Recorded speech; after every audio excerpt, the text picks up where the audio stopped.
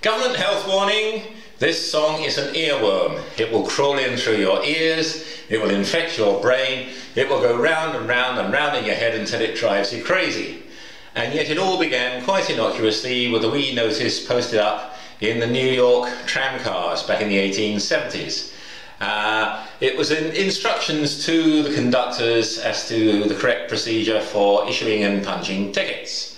Only it was seen there by a bunch of merry fellows who thought, it's almost like poetry, and they decided they were going to turn it into a humorous ditty, which they then sent to the editor of the New York Tribune, who published it.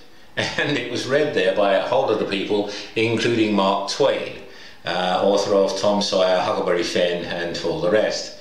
And having read this, he found he'd got it stuck in his head, and it was interfering with his work, because every time he tried writing a book, he would just get the lines of this song coming out of his pen instead.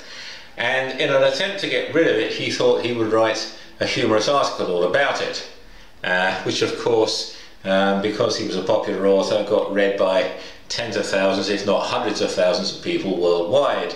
And so this song became almost a global pandemic, getting everywhere, including, would you believe, a wee French village called Grey-sur-Loing, which is on the edge of the forest of Fontainebleau.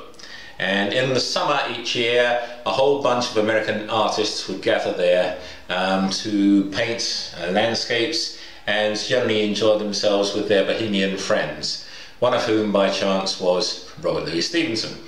And when they'd finished the day's painting, they would amuse themselves by boating on the river, in canoes or wash tubs or tea chests or anything they could find, and they would stage these very silly sea battles trying to capsize or sink each other. And as they were mucking around on the river, they would be singing this silly ditty. And all this would be taken in by a wee group of French children who would line along the old bridge to watch the fun. And they would end up singing the ditty as well, even though they didn't understand what the words meant.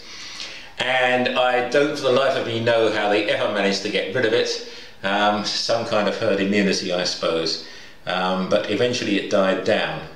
And so anyhow, I thought, in the spirit of international friendship, or possibly malice, it was time for a second wave, which I shall now attempt to start.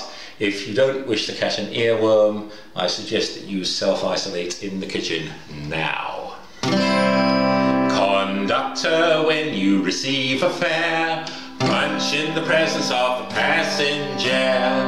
A blue trip slip for an 8-cent fare, a buff trip slip for a 6-cent fare, a pink trip slip for a 3-cent fare.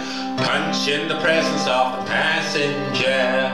Punch, brothers, punch with care. Punch in the presence of the passenger.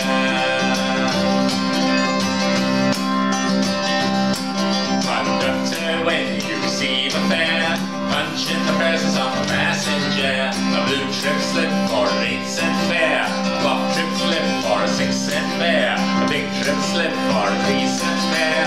Punch in the presence of the passenger. Punch, brothers, punch with care, all in the presence of the passenger. Conductor, when you receive a fare, punch in the presence of the passenger. A blue trip slip for an 8-cent fare, a buff trip slip for a 6-cent fare, a big trip slip for a 3-cent fare. Punch in the presence of the passenger.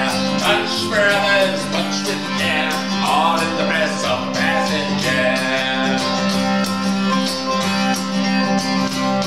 Conductor, when you receive a fare, punch in the presence of the passenger. Blue trip slip for 8-cent fare, a buff trip slip for a 6-cent fare, a big trip slip for a 3-cent fare. Punch, brothers, punch with care, out in the presence of the passenger. A conductor, when you receive a fare, punch in the presence of the passenger. A blue trip slip for an 8-cent fare, a buff trip slip for a 6-cent fare, a 3-cent trip for a big cent fare. Punch in the presence of the passenger. Punch, brothers, punch with care, all in the presence of the passenger.